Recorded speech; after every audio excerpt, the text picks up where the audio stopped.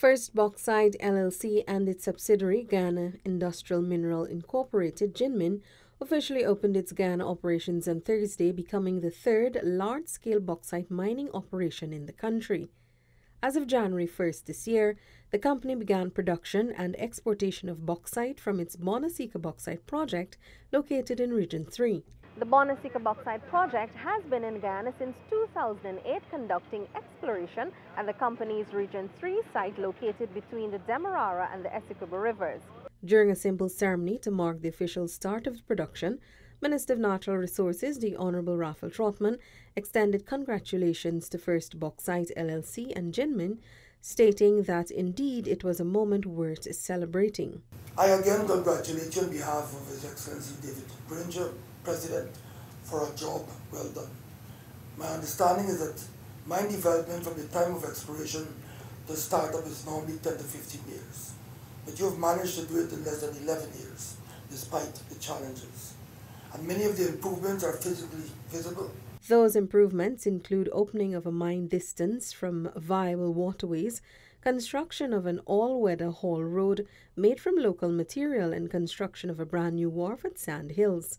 Minister Trotman said he was especially happy that the contracts for these projects were awarded to Guyanese contractors. I believe this is highly commendable and I applaud you. Minister Trotman also noted that the positive impact of mining on the development of Ghana is undeniable, and more so that of bauxite. He said he foresees that this will continue even as the country embraces oil production and the birth of a new economy. Minister of Finance, the Honourable Winston Jordan, who also attended the event, said he too was happy with the progress at GINMIN. Thursday's opening, he said, signaled continued growth and stability for investment in Ghana. I'm looking forward to GINMIN's contribution in 2020 as we see bauxite growing and as we see the mining sector, excluding petroleum, also taking off, and including petroleum going into flights of fancy.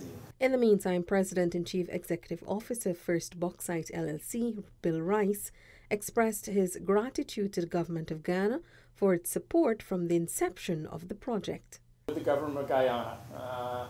The government has been with us since day one, which is now many years ago, but starting with the ability to explore this area, which is when our geologists were walking along a creek over there and all of a sudden saw a little outcrop and said, "Ooh, what is this material?" And it turned out to be the highest quality bauxite in the world. First Bauxite has 225 employees, 95 permanent staff, and 130 contracted workers. Of this figure, 8 are expats, and the remaining 217 are Guyanese nationals. From the Bonasika Bauxite project located in Region 3 with senior videographer Tej Paul Bridgemahan, I'm Felicia Valenzuela for InfoHub.